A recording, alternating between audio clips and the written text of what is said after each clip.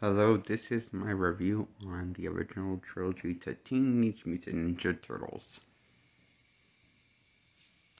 movies.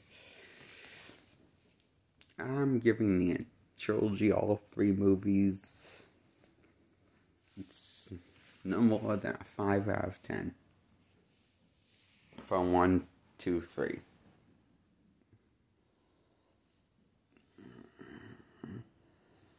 I was just not really impressed with them. And I felt very cheated out of the first one, because I was expecting a showdown between the Turtles and Shredder. But I didn't got that. It wasn't a good showdown. In fact, the showdown we get is like the Turtles and Shredder get easily beat the Turtles, and then Shredder trips and falls to his doom into a garbage disposal when he's trying to take on his old friend Splinter. Bit anticlimactic, don't you think? But that's okay. The first one is the best one in the trilogy. It only gets worse from there.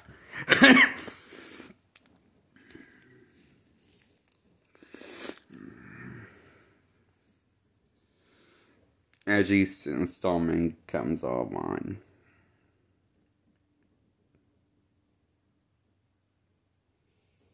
Which is worse? Now, which do I think is worse? The first sequel or the second sequel, Turtles 3? Not really sure which one I hate more. Which is more of a letdown.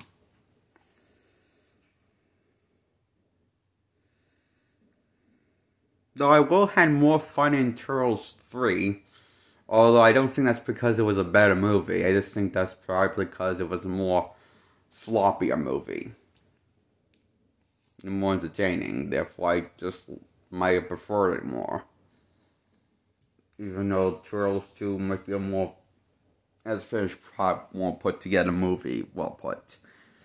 But I guess, if I'm going to be honest with myself, it was the more massacre of madness that was Turtles 3 that did get me more interested in seeing the Turtles again.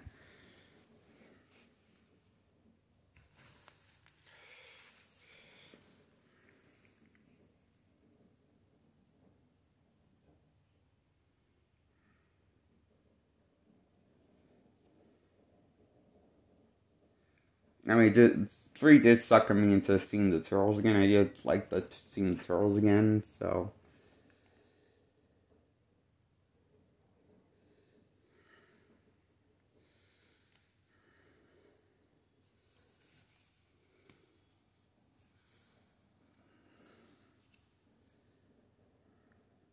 You don't really have to see any of the Turtles sequels to really follow along, because each Turtles movie feels like they're loosely connected to each other in terms of tone, and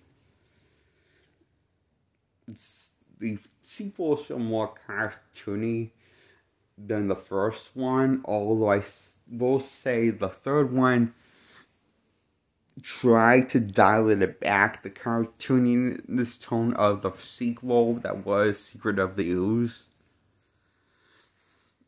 But I don't think that really would have helped, giving it the fact that it looks like it had a lower budget. I think they should have made the script more campy if they didn't have the budget to make the effects look good. That were better than the first two, so.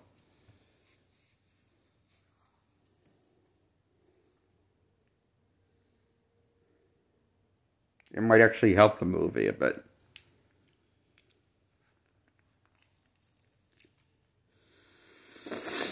If they made it dumber, like script-wise, and the Secret of the Ooze wasn't more campy and over-the-top than Secret of the Ooze was, and cartoony. This is why I think so.